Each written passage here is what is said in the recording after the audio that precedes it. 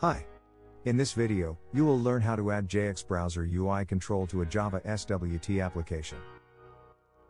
I will create a simple SWT application from scratch, but you can add JxBrowser to your Java SWT application too, using the instruction in this tutorial. Let's create a simple Java SWT application that displays an empty window.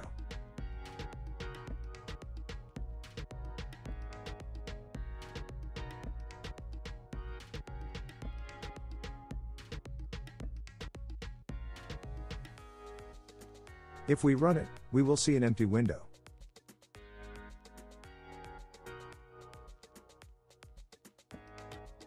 To embed JxBrowser BrowserView control into the window, create an engine instance.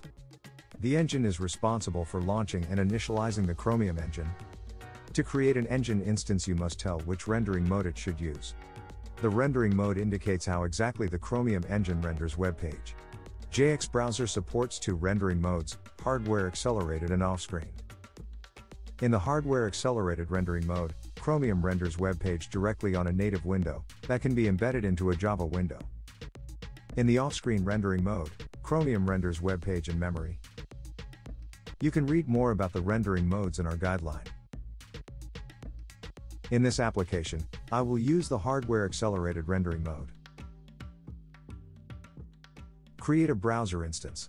It's equivalent of a tab in Google Chrome. Create a Java SWT browser view control that will display content of a web page.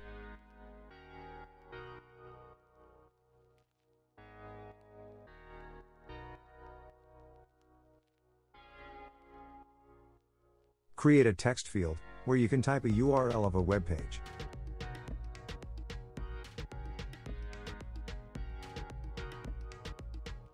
When you press enter, the web page associated with that URL will be loaded in the browser.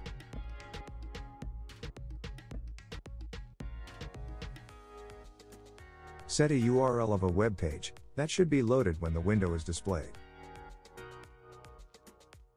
When the window is displayed, load the initial web page. When the application is about to exit, close the engine to release all allocated resources and terminate Chromium. That's all. If you run the application, you will see the following output. You can load any web page by typing its URL in the text field and pressing enter. The web pages will be displayed exactly as in Google Chrome, because they are rendered by the Chromium engine. Thanks for watching.